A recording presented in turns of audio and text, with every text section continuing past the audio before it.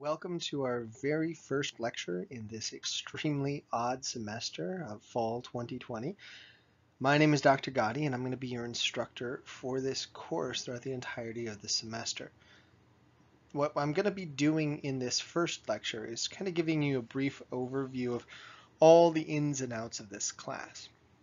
We'll reserve our time talking about what psychology is all about and how we're going to address specific topics in our next lecture. But in this one, hopefully what we can do by having you watch this is give you a lot more clarity on some of the unique things that we're going to be trying to do this semester in order to get information across to you in pretty much the same way we were doing it before, but in adjusting to all of the kind of newness of this online world that we find ourselves in. So without further ado, let's get started.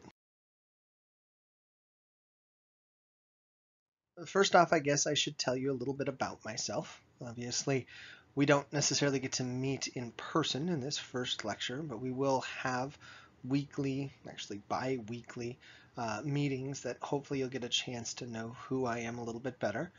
My name is Chris Gotti. You can probably call me just Professor or Dr. Gotti or he, him when talking with friends about me.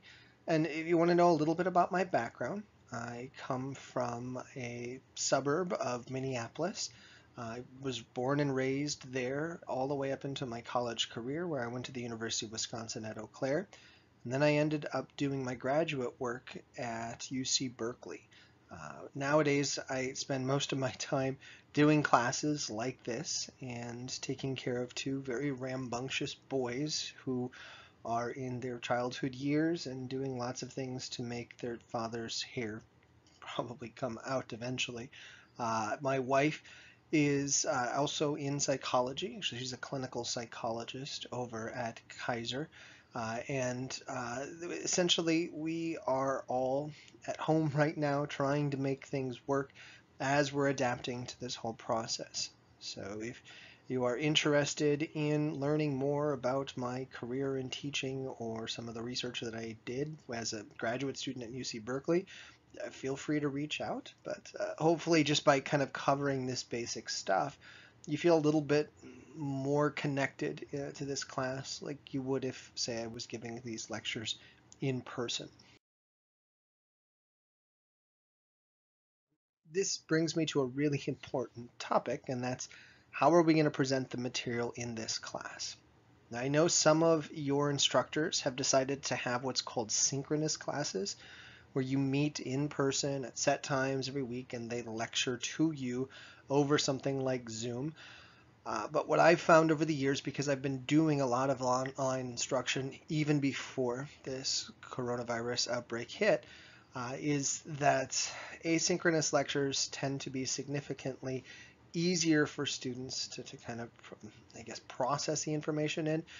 And it allows for people who, when we get into this online world and develop busy schedules, to kind of try to tackle the information at their own pace.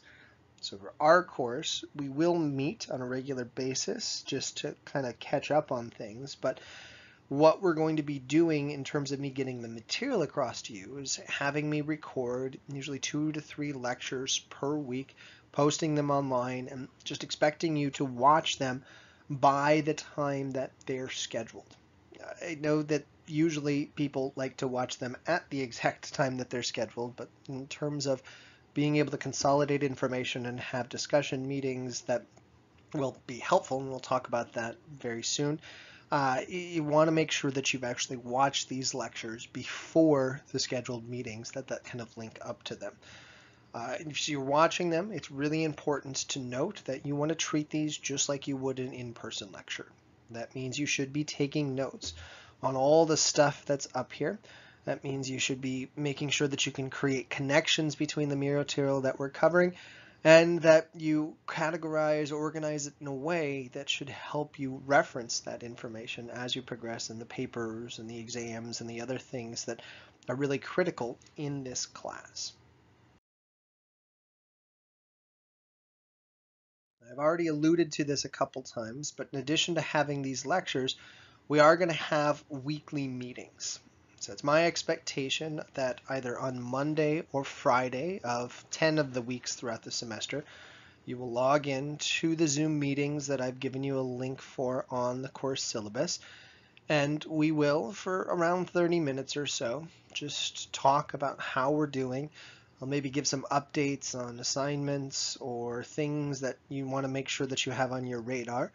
And I will be taking attendance in these just to give you a little bit of credit for actually being physically present in the class.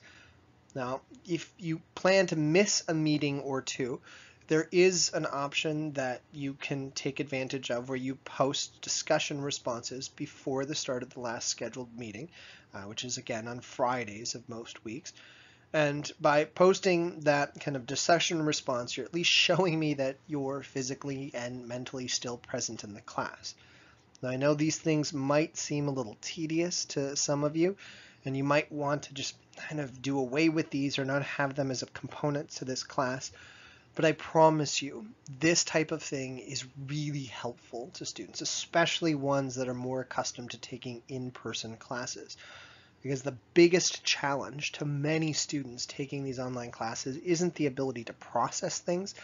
It's the fact that we tend to get distracted by life when we don't have a set schedule for these classes.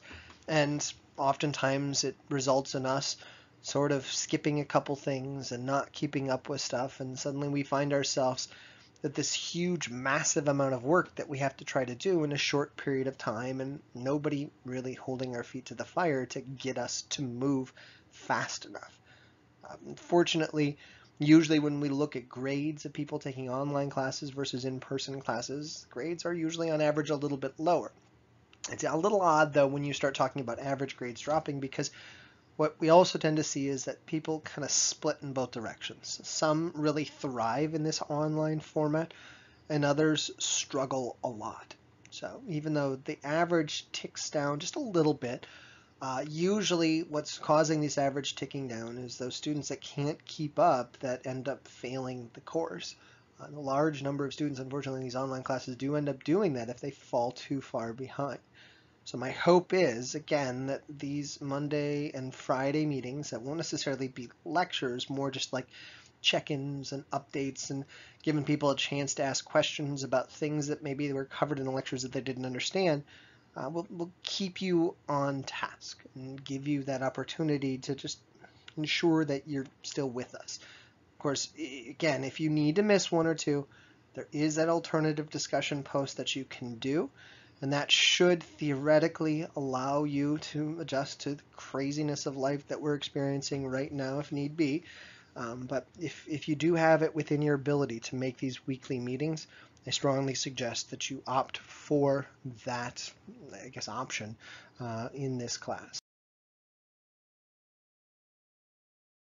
Another thing that we have as a requirement for this class in order to keep you up to date on stuffs is a program that's actually a part of the textbook for this class called Revel. Now, this is something that's actually a part of every Intro to Psych course, regardless of whether or not we're online or in person. And this is something that has been designed to help people really be able to kind of, I guess, involve themselves in activities and questions that can help them really assess whether or not they truly understand the material. Now, here's the big thing with Revel, though. There's lots of different versions of Revel that are out there. There's lots of different textbooks that it can be linked up with. So I encourage you to try to get yourself set up with a Revel account as soon as possible, clicking on the links that are provided for you on the course syllabus and getting started on these things as soon as possible, because you do not, under any circumstances, want to miss this component to the class. It's not super heavily weighted, but these are those points that can either help boost you a little bit or frustratingly drop you a little bit at the end of the semester. You'll see once you start clicking on the Revel assignments that there's usually a chapter or two due at the end of each week. It's always going to be due on Sundays at 11 p.m. of the week, and the chapters are usually corresponding to what we covered within that week of presentations. And once the window closes for these Revel assignments, there is no submitting these things later. There's no late assignment submissions at 11:01 or anything like that. Essentially, you got to get these things done and get them, if you can, early. I'm trying to set the due date at one of the most awkward and unusual times because I want you to not wait until Sunday at 10:50 p.m. to get started on these things. I prefer that you get these things done as you're progressing through the material in the week before, so Sunday is just kind of a random time that passes and suddenly you see credit for those Revel activities that you've done. Again, much like the weekly discussions and all the other stuff that I've mentioned, this component to the class can really help keep you engaged and help you avoid that slippage that sometimes happens for students who take these online classes. So please, if you've got questions about this, email me or just kind of review everything that you have in front of you on the syllabus and other sources so you can have a really firm grasp of what's expected of you for this component to the course. We're looking for the main, I guess we can call it meat and potatoes of this class. The things that you're primarily going to be graded on are 4 exams and two papers, or not one paper, 2 papers. I was reading instead of talking. Anyway, the 3 exams that you're going to be taking, the 3 midterm exams that you're going to be taking, are going to cover their own respective material. And the final that you're going to be taking, which is sort of optional, is a cumulative one that's going to cover everything from the class. Now, the questions for all of the exams are going to be multiple choice. There's going to be somewhere between 40 and 50 questions per exam, but I'm going to make them, by kind of adjusting things, all worth the exact same amount of points in the end. So maybe varying levels of questions, but always worth the exact same totals.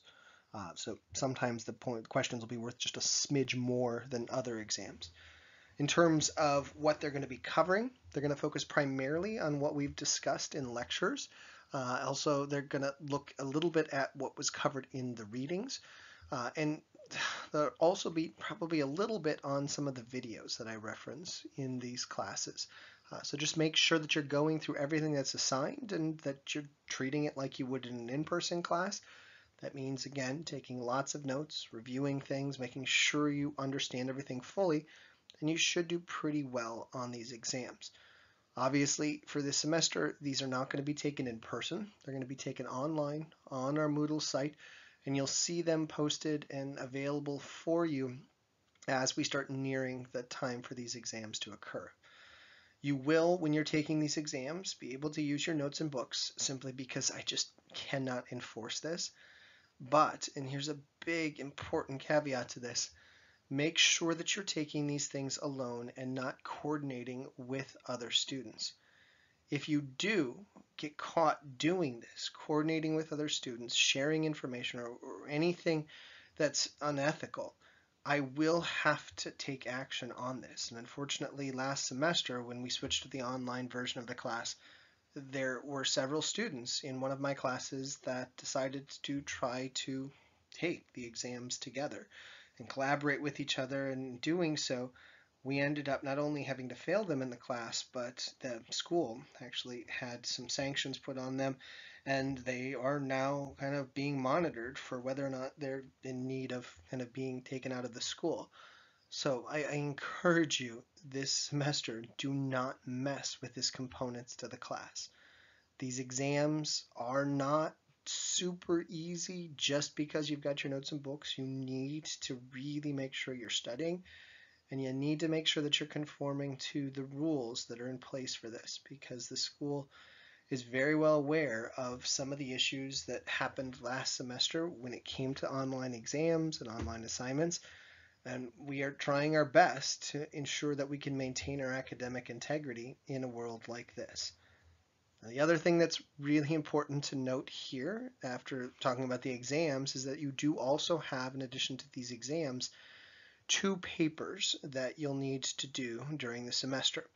Now, these papers, again, much like the Revel assignments, are aligned with what we have for all of our Intro to Psych classes. The kind of general instructions, details of them should be identical to every intro class that you could have a classmate or friend taking this semester. There's going to be subtle, small tweaks here and there, but it's pretty much the same thing. And we will, just so there's clarity on these paper assignments, have whole lectures designed to kind of just go over these things and make sure that everybody is crystal clear on what's expected for each of the 2 papers that are out there. That being said, we'll also have those discussion meeting times for you to ask questions, and I always encourage you, if you've got more specific questions about these things, to just email me and I'll be happy to respond and clarify anything that you need clarification on. Another thing that's probably important to note before we close out on this topic of papers is that, much like the issues with exams, we have had issues with papers and plagiarism in the past. There are plagiarism checkers in place when people submit their papers, and if you are using somebody else's paper or you are using the words of another author, be it somebody on the internet or an author of a famous article or something along that line, the plagiarism checkers will catch it, and unfortunately I will again need to give you probably just a 0 on it, but if it's egregious, I will need to fail you from the class or report it to the proper individuals at St. Mary's, and actions will need to be taken. So if you've got questions about whether or not you're plagiarizing, please just ask in advance and I'll be happy to clarify things. But don't, please, under no circumstances, do something that's going to get you in trouble. I know it might sound like I'm doing these things because I really want to be punitive, but it pains me to have to make the reports that we have to make sometimes when people choose to do these things. And it's never something that we do lightly, but it is something that we insist on doing at St. Mary's and almost every university in the Bay Area, because we do want to make sure that we are maintaining our academic integrity and people are earning the grades that they're being awarded.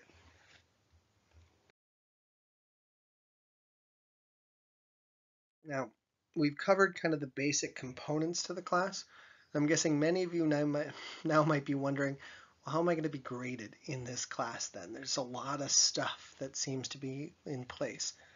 Well, for this class, we're going to give you a grade based out of how many points you've earned, not whether or not you're doing better than other individuals or whether or not the material was too tough in certain components. What I simply do is I look at how many points out of 266 that you've earned. That's how many total points there are for this class. We'll detail it a little bit later as we progress. And the percentage of points that you've earned determines what grade you're in. Essentially what I'm saying is there is no curving to this class whatsoever. Now, as I mentioned in the previous slide, the main weight of your grade for this class is going to be on the exams. You have, as I mentioned, 3 individual exams and 1 cumulative final. Now you'll notice if you look down on the bottom that I put the final exam in parentheses. I did that on the last slide as well, and I sort of mentioned offhand that that final exam is sort of optional. That's kind of a weird way of describing it, I guess. So what I do at the end of the semester is I take your 4 exams, if you've taken all 4 exams, and I look for which exam is your lowest score. If it's exam 1, exam 3, or the final, it doesn't matter which one. Whichever is your lowest exam, I remove from calculating out your score. So it's essentially like that exam, once it's removed, never happened. And the 3 exams that will be tabulated to figure out how many points out of 266 you've earned are the ones that remain. Now, it's really important to note, though, that if you only take, say, 2 exams, I don't just get rid of the other exams. You have to take at least 3 exams. And if you take 3 exams, those are going to be the ones that count towards your grade. The 4th one is the one that can then replace your lowest score if it is a lower score. So if you opt not to take the final, if you just say I'm done, that's fine. That's perfectly okay. But keep in mind you do need to take at least 3 exams, and if you end up taking 4, your top 3 scores will be the things counted toward your grade. The Revel activities in total, because there are, I believe, 11 weeks of this, come out to 33 points. Maybe there's 12 weeks in this. I think you can maybe earn a little bit of extra credit for those if I recall correctly. And then your attendance / participation during the weeks where we're going to have our meetings come out to 20 total points, where you can essentially earn 2 points each week that we have those things by either coming to class and participating in either the Monday or the Friday one, or by posting a discussion post by that Friday due date that I mentioned earlier. The other two things that are going to count towards your grade and add up to a considerable amount, more than an exam, are the applying learning paper, which is the first paper that we'll be covering later on, and the culture and development paper. Actually, it's more of a poverty and development paper. We'll talk about that a little bit more as we get to that section. But in total, again, these things add up to 266 points, and you can always just figure out where you're at in terms of the grade by figuring out what percentage of the points that have been offered so far you've earned. I don't do anything weird with the scales either. I guess you should mention that as well. If you're in the lower extremes, you're going to get a minus, and if you're in the upper extremes of every tens, you're going to get a plus. And I guess it's also important to note here before we close out that I don't do any rounding or last second extra credit opportunities. So please don't ask for me to tweak your grade just a little bit or add something to you or give you some opportunity at the end because you're just a few points away from something. Your grade is going to be your grade. And to maintain the integrity of the class again, we need to keep things that way.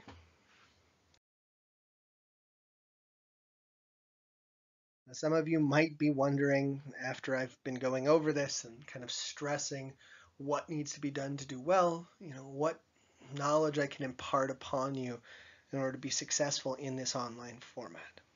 As I mentioned a couple times, the best way to do really well is to keep up with everything. Don't fall behind. That's the major pitfall of most of these online classes. The other thing that I would strongly suggest you do in this class is to treat it like it were an in-person class with just shorter lectures and lots of opportunities to kind of check in on things. If you think that taking multiple choice exams with notes and books are going to make those exams super easy, you would be wrong. Unfortunately, I tend to see oftentimes in my intro classes that the averages in online exams are much lower than they are in the in-person exams, and it's primarily because people just think that they can rely on their notes in the book and get every answer right on these exams. To really be able to understand the application-based questions and a lot of the other questions that are kind of teasing apart specific ideas, you have to have a firm grasp on the material. That means while you're watching the lectures, take copious notes. If you're studying, review the book, review the notes. Make sure you really do understand not only the material itself, but how the material relates to other things. So another thing that's very closely linked to this is that as you're going through this, treat it as something that's interesting, not as a chore. Psychology is meant to be fun. It's kind of designed in a way that allows us to explore some of the main questions that many of us have had even in our early years of life. And if you can remind yourself of that as you're progressing, that this is supposed to be interesting, this is supposed to be fun, this can really help. It might also let you do the next thing that I strongly suggest doing, and that's keeping yourself engaged. If you've got questions, do not sit on your hands during those weekly meetings.